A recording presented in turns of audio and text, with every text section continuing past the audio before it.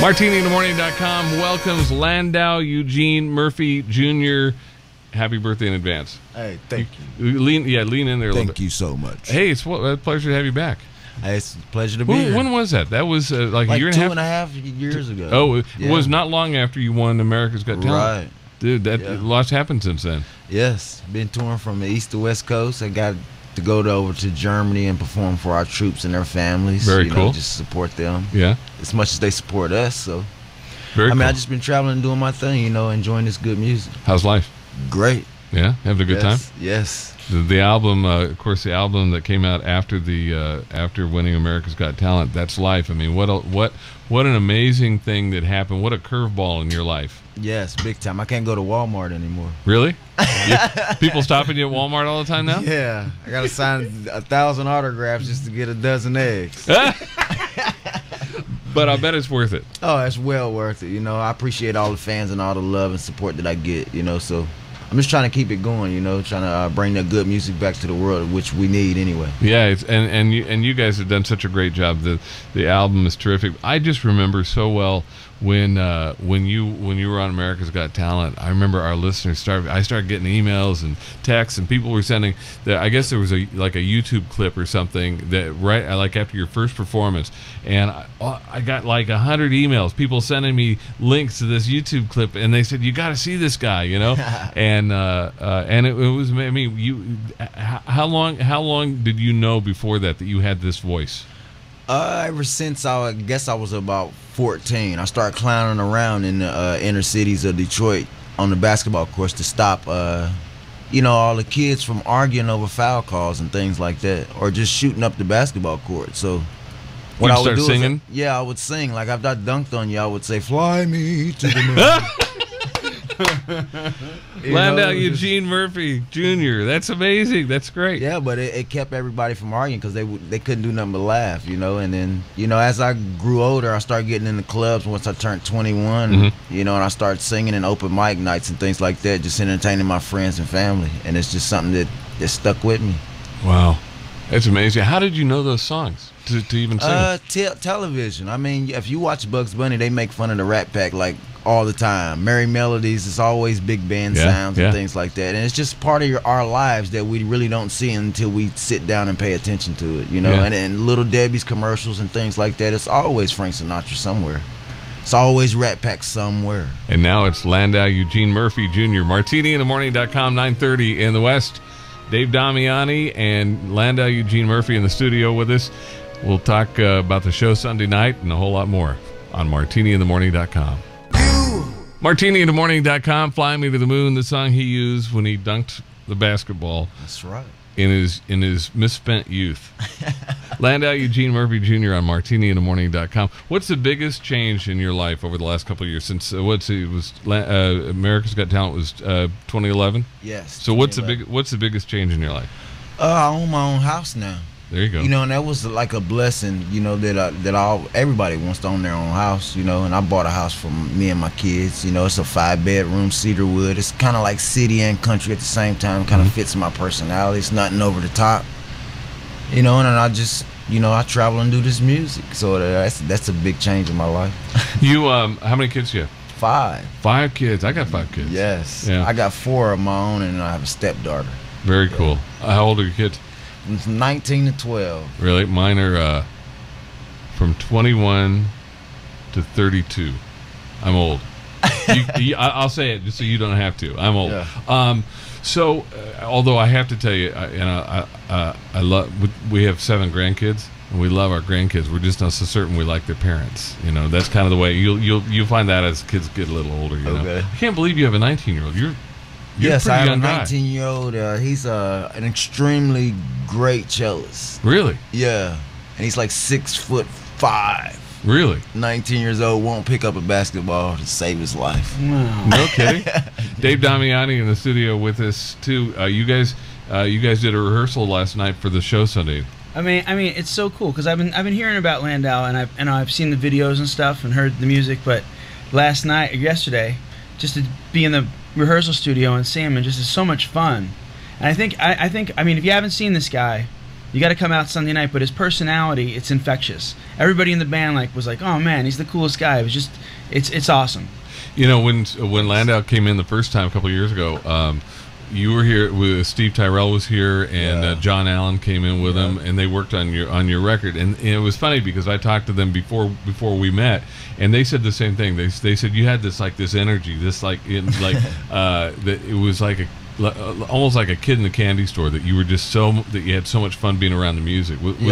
Definitely. I mean, you want to learn as much as you can, and at the same time, you want to have fun. I try to keep my eyes wide open because I don't want to miss anything. You know, a lot of artists, once they get to 50 and 60, they don't remember their 20s. You know, and I want to remember like all of it, like from now until I'm 90 or 100 years old. I want to remember every moment with you, every moment with Dave, every moment with anybody, Miss Patti LaBelle or anything. You play with Patti LaBelle? Yeah, I did a show with Patti LaBelle on America's Got Talent. Really? I didn't know that. Well, we performed on there for my finale act. Really? I didn't get to see that. Yes. I saw you on there a couple times as you were working your way up. What was that like? Oh, that was amazing. That's like my spiritual mom, really. I mean, she kind of like gave me a whole lot of good pointers on how to be in the business and how to remain grounded, and just focus on what makes my heart feel good. She's amazing. One of my very amazing. Well, on the Frank Sinatra duets, which is the duets 1 and 2 were. And some Frank Sinatra purists don't like him because it wasn't the best time in his career voice-wise, but it was something really unique because it showed his power. Because everybody, all these artists wanted to sing with Frank Sinatra, and one of my favorite songs on the duets was the one he did with Patti LaBelle. Yeah. They did it wasn't Bewitched, Bothered. Yeah, it was Bewitched, Bothered, and Bewildered. And her, when she hits that high note, it's like you get chills. And the other song she did that was great with another favorite of mine from my pop days. She did a duet with Michael McDonald years ago called On My Own. On My Own. Absolutely tears my heart out. And that song is actually the song that started me in the singing, like karaoke in bars. Really? I used to sing that song with a lady named Pat Simpson.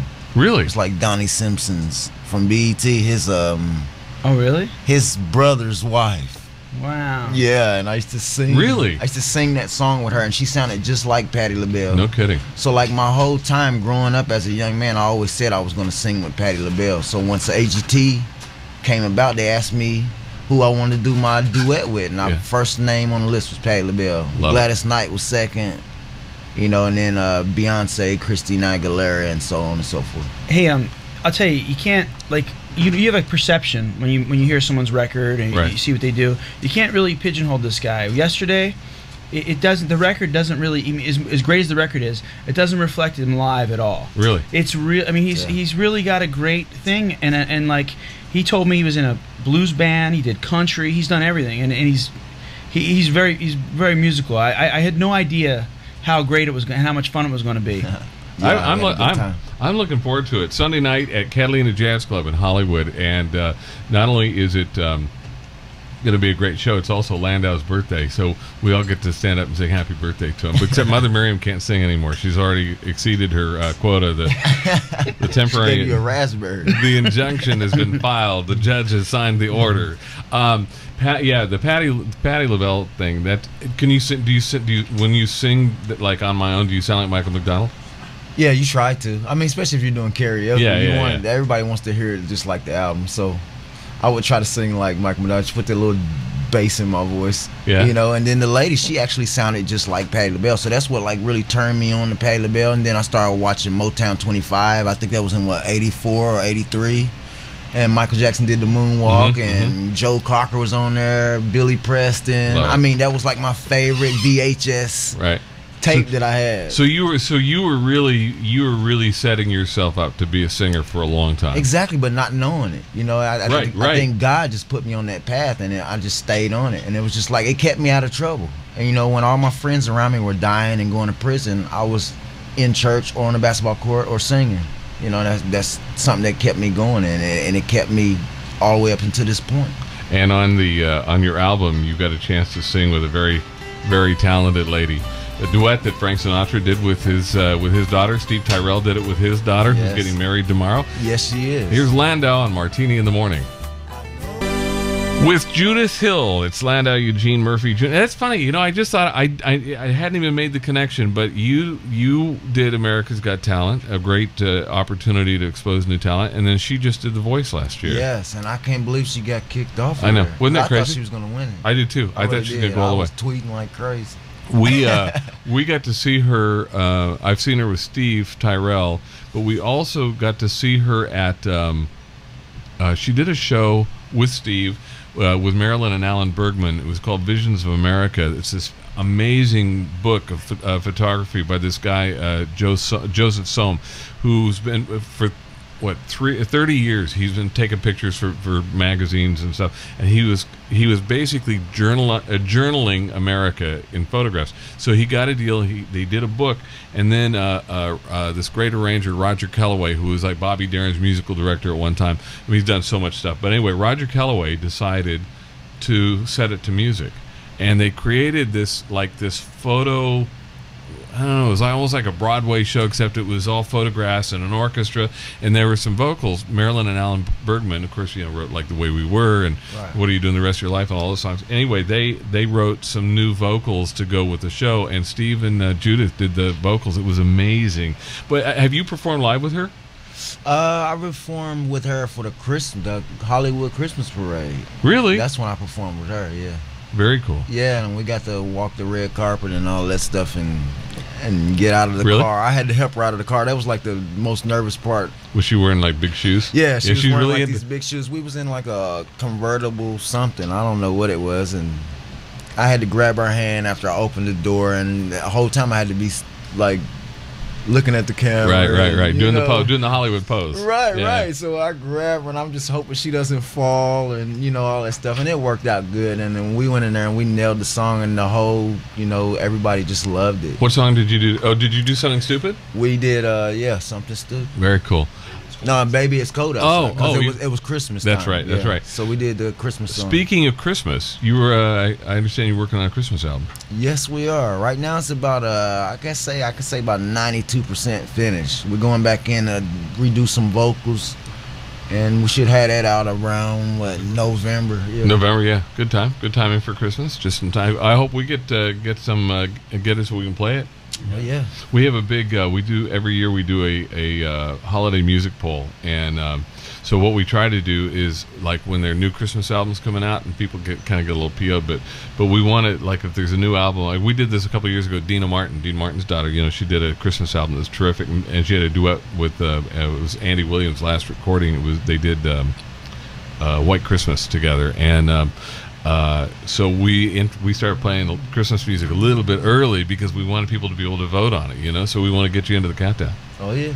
Landau Eugene Murphy Jr. on MartiniInTheMorning.com with, and then Sunday night with Dave Damiani's No Vacancy Orchestra, which I always try to call the No Reservations.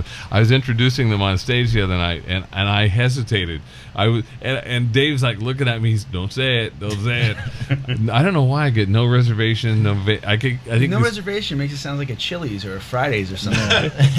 You want to be no vacancy, or at least exclusive. At least reservation. Exclusive. So what are you guys going to do? I mean, what's the show going to be like? I'm gonna do a few tunes from the big band. He's gonna do a bunch of songs. We're gearing it around the American songbook stuff.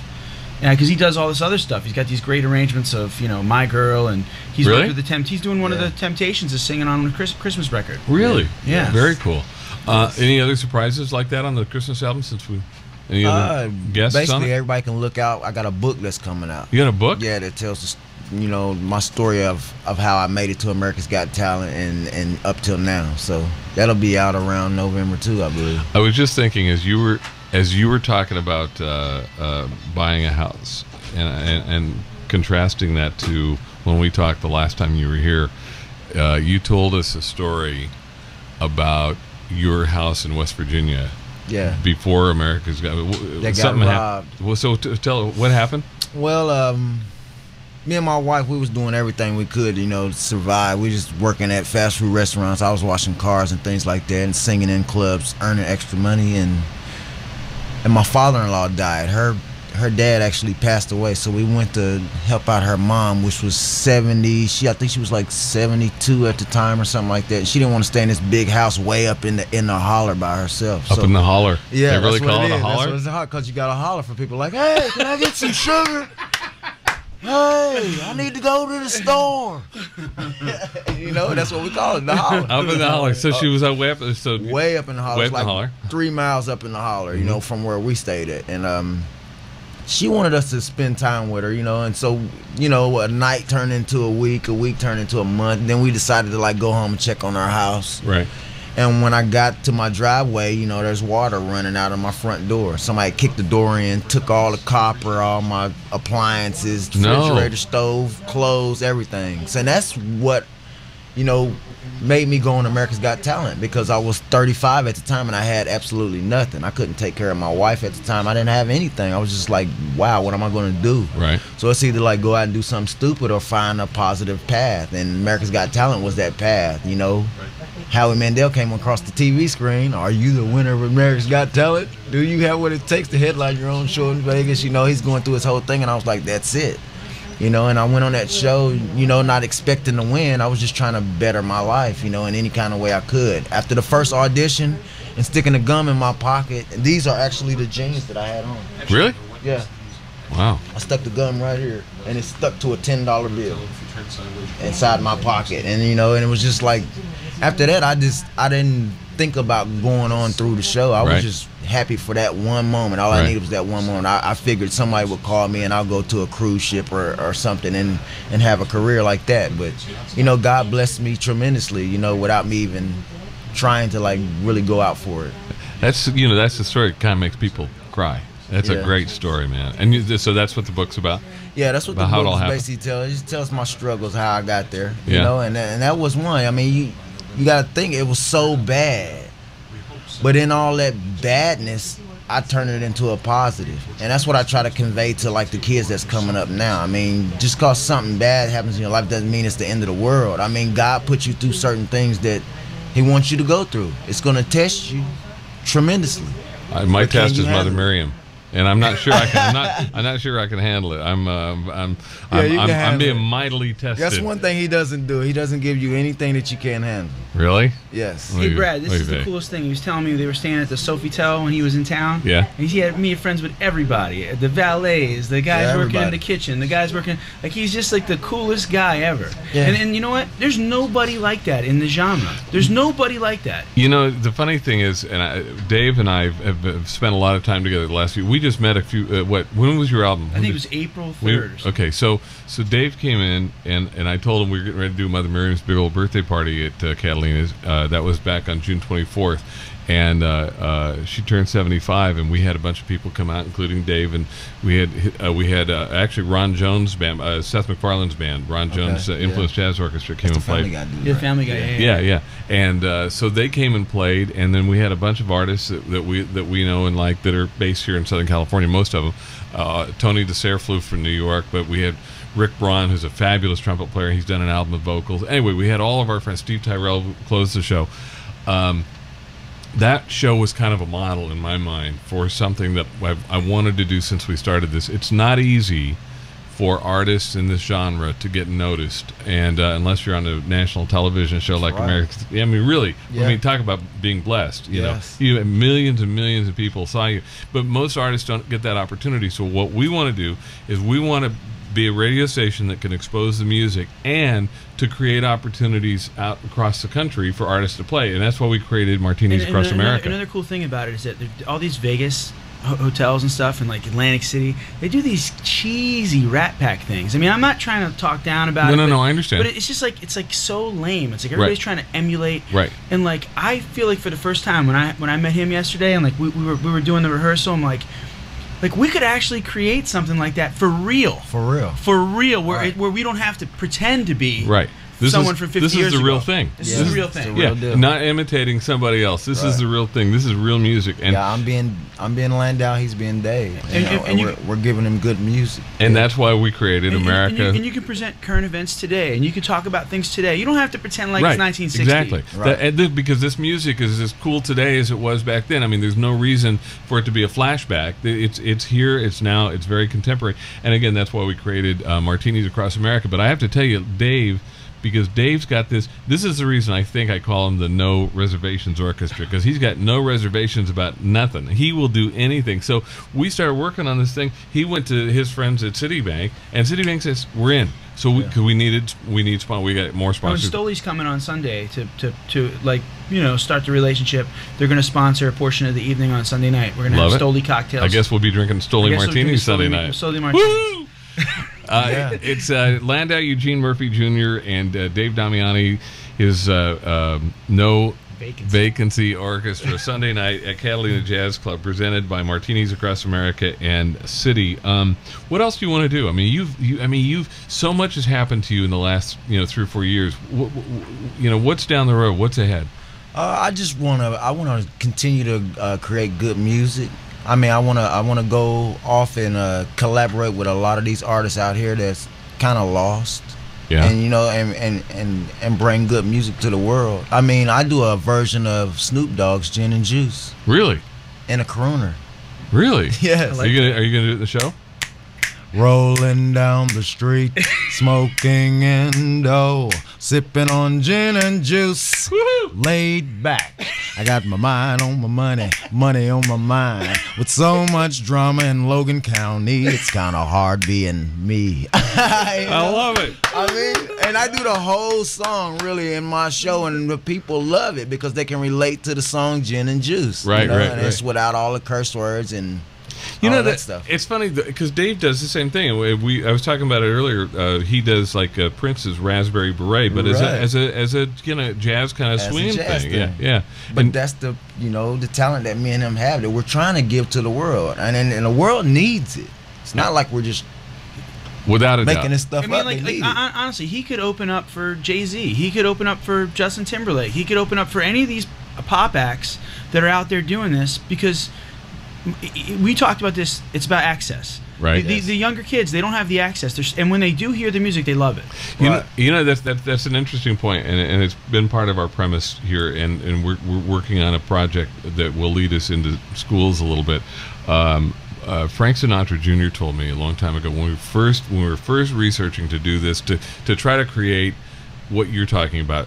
This is not your parents' or your grandparents' music. This is our music. And one of the things Frank Jr. said is that he saw when music started disappearing from schools, when they started cutting music programs, the lack of music education in schools means that kids are only exposed to what them and their contemporaries listen to, them and their buddies, whatever they hear on the radio, that's the only music that they're exposed to. Right. And this is an opportunity to expose them to a different style and a different way of doing music, and we're really, I think that's an important part of what we're doing.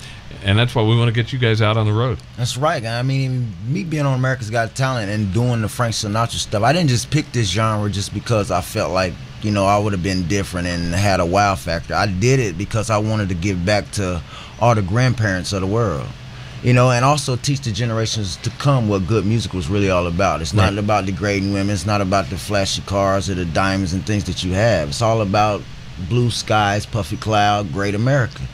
And you want to convey that to the youth that's coming up, and for me to be the Pied Piper of doing that, I'm playing that instrument, and Dave's right here with me, and he's doing the same thing, and we're teaching kids, what good music was really all about, and we're also giving those memories back to all the grandparents of the world.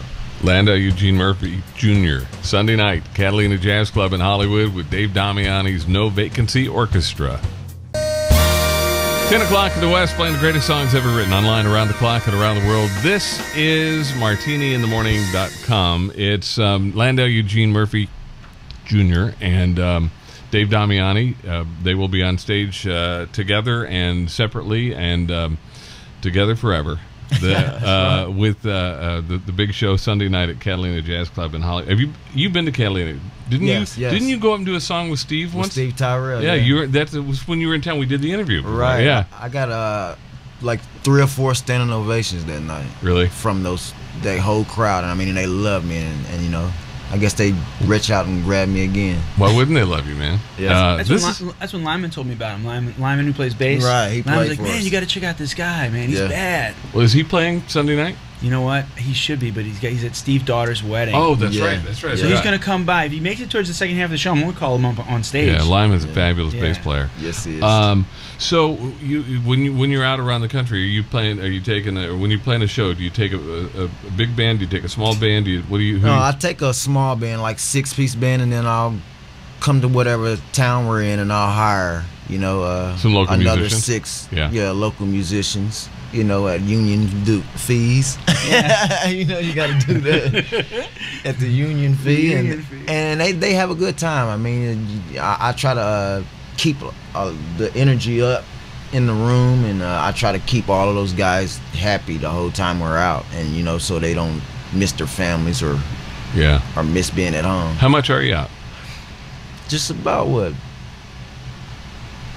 3 times every 2 months or so. I mean, we're out a lot. Yeah. We've been out pretty much a lot. I've been on tour for 2 years. Really? Ever since the show? Ever since America's Got Talent, I've been like nonstop. I mean, I probably had like a month off. Really? Yeah. What's your any experiences on the road doing concerts? Anything that really stands out as like it knocked you off your feet? Just about everything. I think the Apollo was like really. Oh, you played the Apollo Theater? Yeah, I played the Apollo Theater, and it was like a whole mixed crowd, Right, and I felt like I was an amateur. Really? Y'all walked out, I rubbed the log and everything. I did the whole spiritual tradition, thing. Yeah, I was just like, I'm not taking anything a chance, So I rubbed the log, and they was like, you ain't supposed to rub the log. You're a professional now. I was like, I don't care. This is the Apollo Theater, and I rubbed the log, and I went up there and I did my songs, and they loved it. Everybody like really embraced me. They had my name on the marquee on 125th Street. Did you take a picture? Yes, right in front of it. Good for you. Good for you. I mean, I just been doing a lot of things. I mean, I think I'm on my way to China in October. Yeah. Wow. What's going on over there? They got the Mercedes-Benz Arena over there, which holds China's Got Talent. And the guy who actually does that is from our hometown of West Virginia. Really? Yes. So, he invited us over. He's reached out to my manager, and they've been going back and forth now. So we're trying to lock that date down. Is that your first out-of-the-country performance? No, I did Germany. Oh, that's right. You said that for the troops. And then he played. But didn't you do something with Rod Stewart? You're saying like at the. Rod Stewart was at the Greenbrier. I actually seen his live concert. I was in like the first row, and I got to say hi to him and all that stuff. And then he kicked some soccer balls and left. Yeah, he did his whole show. I mean, the guy is great. He did a wonderful performance, and then he kicked like soccer balls into the audience. You know how he is. He's got a whole. I know there's a name for it. It's not called a field. It's a pitch or something. But in his backyard, he's got a soccer field. Yeah, he's really into it. And he had pictures of his family and his kids while he was singing. And I mean, it was a great performance. It was really good. And he hollered. But the only problem that I seen on the stage with him is after he was like thanking the crowd, instead of saying West Virginia, he's like, "Thank you, Virginia." Oh. Yes, he did. Geography lesson, Rod. He said that like right at the end of his show, and I was like, "West Virginia, man," And wait, isn't there another name? Isn't it West by God, Virginia? West by God, Virginia. It's God country. That's what it's called. I say that when we have a sponsor from. That's what it's up called. In the holler. Do you know? Man. Do you know where Arthur, West Virginia is? Does that town ring a bell? No. We have a sponsor it's a blanket company. They do these like customized blankets, and we became aware because they made one for the station with our logo on it, and but they're in Arthur, West Virginia, and so sometimes when I do their little spot, I'll say the guy that owns it, his name is Clint Hillman. I'll say, Clint Hillman from Arthur, West by God, Virginia. And Mother Miriam looks at me like, "What the hell are you talking about?" That's West by God. But that's kind of the thing, right? They call it God country. Just imagine my life, though. I was born and raised till I was 11 in God country, West by God, West Virginia. And then I was moved to Detroit, which at the time in the 90s was like moving to Baghdad. And now it's broke Baghdad. Right. Bankrupt They just filed Baghdad. for bankruptcy. Yeah. But the funny thing about it is that I had a perception of what that was about to happen, and I was telling people, like, when I moved back to West Virginia, it was in '99, in the beginning of 2000, and I was telling all of them, I was like, this city is like really about to go down, and they didn't understand what I was saying, and this was, 15 years ago, and I was telling them all of this, that it was going to happen, and they just did not catch on to what I said. But and now you they survived. filed for bank. Yeah, but you survived. I got out of it. I crawled up out of that bucket, man. I'm telling you. You feel lucky? I feel blessed. It's not luck. It's a divine, movement around me, and I think God has a hand on my life. Because there's a lot of times bullets flew past my head. And I've heard bullets fly past my head. I've been in a house that's been shot up just because somebody next door was arguing with somebody down the block. And it's just, I've always been missed. And and here you are. And here I am. I never thought I would see 21. And now you're... I'm going to be 39 Sunday. 39 years old. 39 years old. 39. I can't wait to see 40. It is exciting. I had a friend, this is a few years ago when I was, many years ago when I turned 50. Well, I guess I can wait. Yeah. I can wait. When we started the radio station here in LA, I had the honor of being the program director for a fellow that I had admired in radio for years, a guy named Gary Owens, before your time, Gary was on a legendary radio station here in LA for a long time, and then he was on Rowan and Martin's Laugh-In. It was this great comedy show it was a milestone comedy show because they tested all the limits of television. It was a great show, and everybody wanted to be. They had presidents on the show. It was like what Saturday Night Live is now, only probably a little better. But anyway, Gary Owens was the announcer on Rowan and Martin's Laugh-In, so I got to work with him for a couple of years, and I was about to turn 50, and Gary came up to me and he said, Brad, there's a lot of age discrimination. He always put his hand over his ear. There's a lot of age discrimination in Hollywood. You might not want to tell people you're going to be 50. And his wife looked at me and she said, if you want to say you're celebrating a milestone birthday, tell people you're turning 40. It's a hard 40, but you can pull it off. Right. But I'm turning 40 on Wednesday. Are you really? Yeah. See, welcome to the club. I know, 39, 40. I love it. Mm-hmm. All right. Landau Eugene Murphy Jr., 39. Dave Damiani, 40. Knocking on 40's door. Sunday night, Catalina Jazz Club in Hollywood, Martinis Across America and Citibank. Proud to present this awesome. I'm going to get a real banner made because it's there's an expression. We're doing it under the Martinis Across America banner. Yeah. I'm going to get a real Martinis Across. You have it by Sunday? Yeah. Nice. Yeah, we'll get the banner done, and we'll all be there. And I hope that we get a lot of our friends out, because I think this is a real opportunity to see a little history in the making. I mean, really, because what you've done is historic. You realize that you're going to have a place in the history books. Right now, I got my own street. I got my own holiday. Really? Where? Yeah, in West Virginia. I got Landau Lane, and then every September the 14th, it's Landau Day. Really? Wow. Yes. Why September 14th? Because that's the time that I won. That's when is that the date you won? Do you do a concert on September 14th every year? No, I just go and hang out with everybody in my town.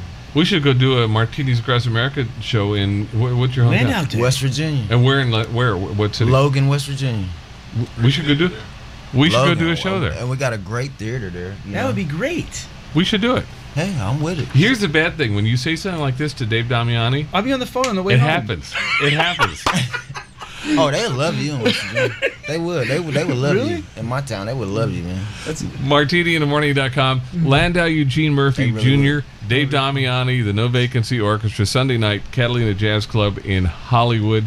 And if anybody has done it his way, it's this guy, Landau Eugene Murphy. We'll see you Sunday night. Hey, thank you.